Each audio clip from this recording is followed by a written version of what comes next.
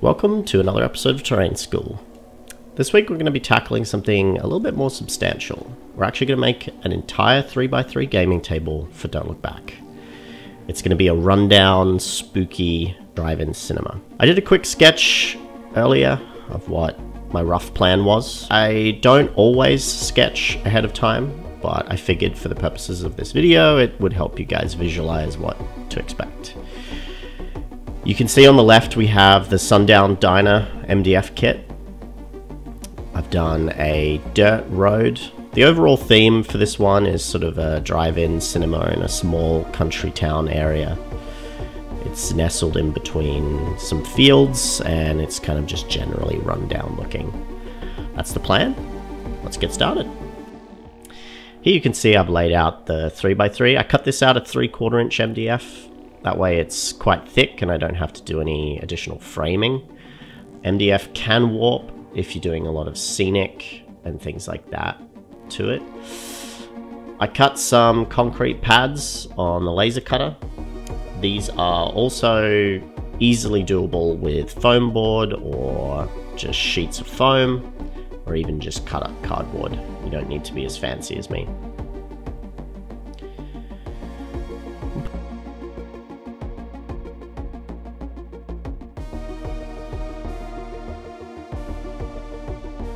Putting the building in just to kind of test the fit as I put the rest of these concrete pads down.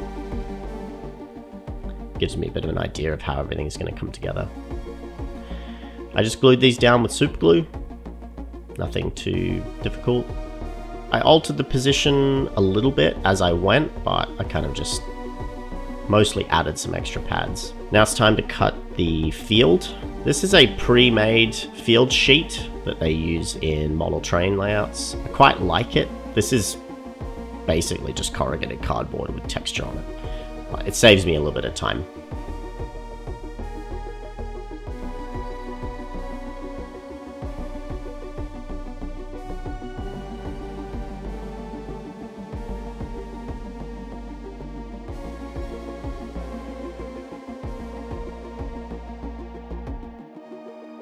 I glued this down with some super glue and then put some spray paint cans on there just to make sure it didn't warp upwards. You also could use white glue for this too.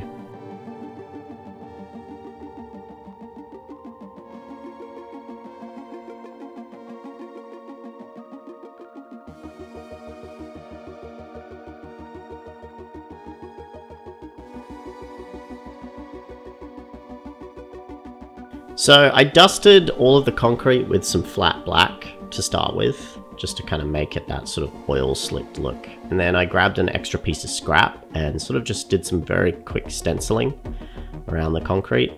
Again, this is just to add a little bit of dimension. A lot of this is probably going to get covered up with dirt and additional paint. I went over the black with a little bit of grey and then some cinnamon, and then finally just sort of like a dirt brown color.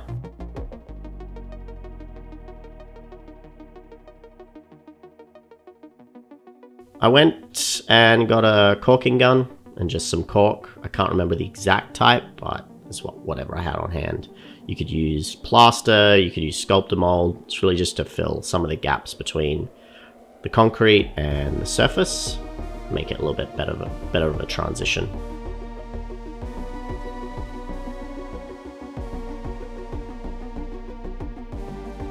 I then started on the road section. So I wanted this to be a dirt road and to have a lot of texture and kind of that sort of like muddy, dusty road. Again, I just used caulk for this. You could use plaster or anything else like that, but this is just what I had on hand. Make sure you smooth it out and put sort of some streaks in it to make it look like it's been well traveled. And then it's time to put that under the fan to dry. Alright, now it's dry, we'll take it back onto the workbench and we'll give it a coat of flat brown. This is just kind of like your base coat before you put any of the other texture on. And it really helps to kind of tie everything together underneath. I like to use spray paint because I'm lazy and impatient.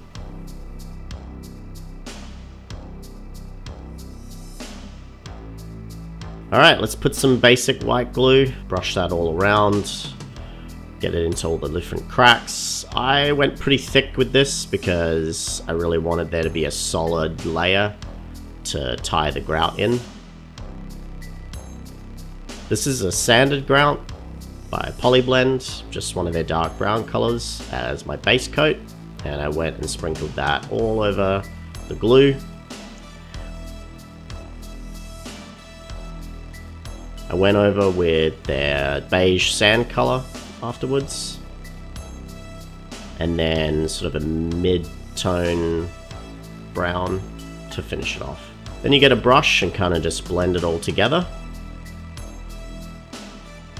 Brush it off of some of the concrete sections, brush it off the road, and this really helps to create a very believable dirt texture. Wet it down with some water first, and then after that some water, glue and soap mixture.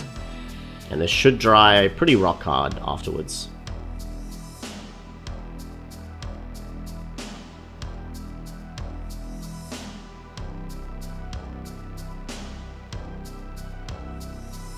Once again, we'll put it under the fan to dry.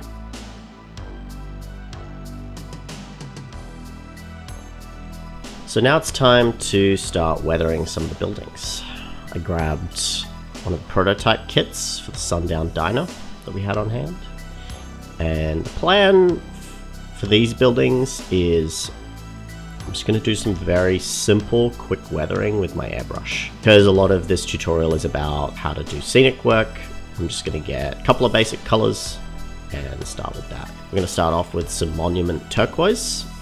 The building is already a very light green, and I just wanted to add a bit of color modulation to help break up the flatness. Again, I'm just going around really rough on these buildings, and I'm just adding very slight amount of dimension to the colors. After that, I'm going to go in with some Model Air Red Brown and add some weathering and some shading and some streaking, and this will be all I'll do to this building. You can always go back afterwards and add additional weathering or effects, or if you wanted to get more complicated about it, you could, but for the purposes of this video, I kept it pretty simple.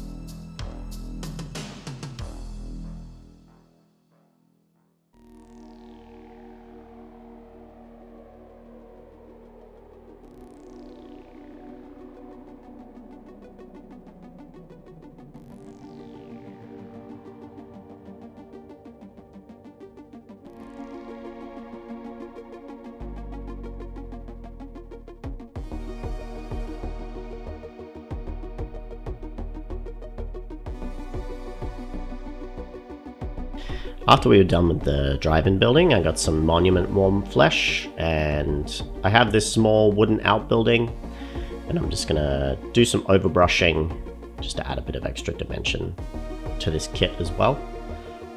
I find that just doing some simple steps like this can really help to add an additional color element and texture element to these kits, and especially once they're sitting on a nicely scenic gaming table, they just look that bit extra cool.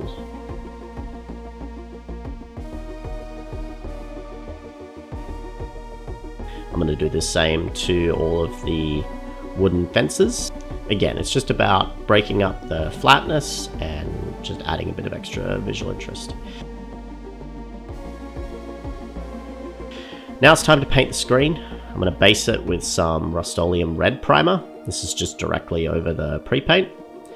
And then I'm going to go in with some Rust-Oleum Fire Orange and just spatter it across the entire screen. And this is going to make a really believable rust effect. And I think it looks great. Okay, now it's time for final assembly and scenic. I'm going to start by gluing all the fences down.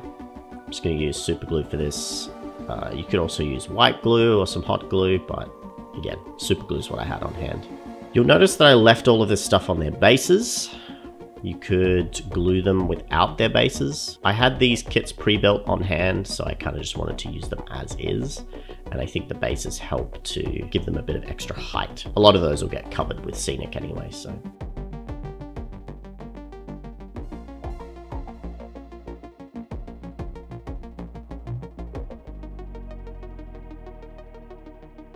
All right, now it's time for Scenic. We're gonna put down some straight white glue to start with. I'm gonna go around the base of these fences and make sure that it's sort of a uneven edge. You don't want to paint a perfectly straight line. I'm gonna use some Scenic Express Alpine Blend, and I'm just gonna sprinkle this over the straight white glue. That's gonna go all around the edges of the fences and then a little bit in some of the open areas too.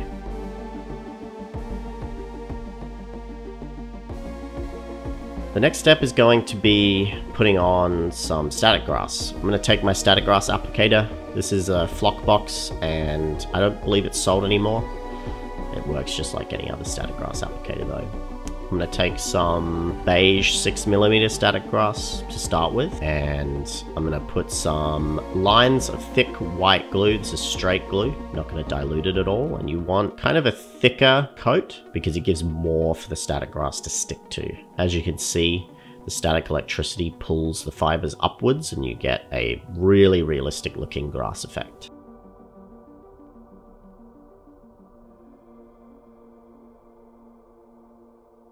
One thing that I really like to do is mix beige and green together as I'm going. It helps to add a bit of color and a bit of visual flow while doing Scenic. I'm just mixing straight into the same glue area.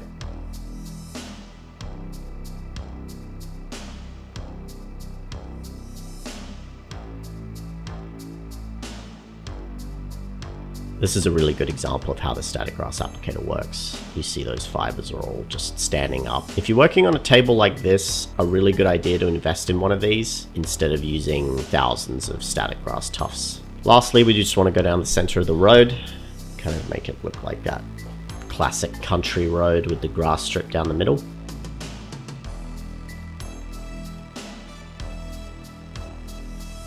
And then once we're done with the board, I'm going to actually start vacuuming with a small little shop vac. Empty your vacuum before you start this, and that way you can just recycle all of your grass afterwards.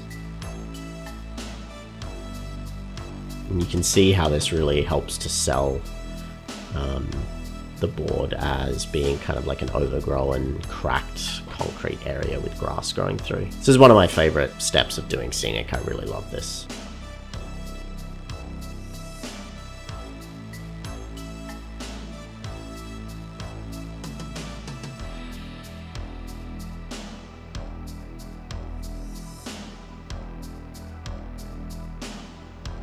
Now I'm going to take some Superleaf by Scenic Express and I'm going to sprinkle that straight over the alpine areas that I added earlier and all over, basically all over the table, because I want to make this look kind of like it's covered in dried leaves and it's been left unused for a while.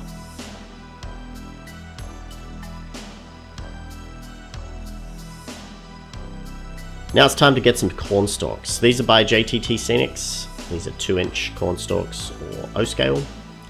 I'm going to go through and glue some fairly random lines. We still need to be able to get miniatures in between them, and we don't want to go too overboard. These are not cheap, so I would recommend 3D printing some or making your own if you're on a budget.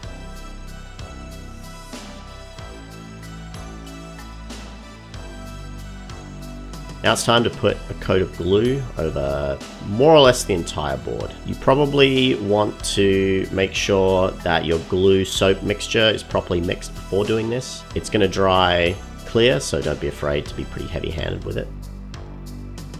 And I'm going to take the board out and set it in front of the fan to dry. We're going to add the speakers as one of the final little finishing touch pieces.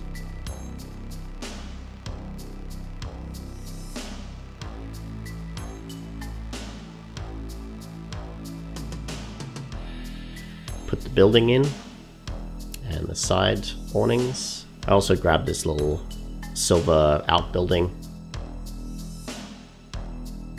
I decided I wanted to add some extra bushes just in front of here, just a bit of extra visual detail.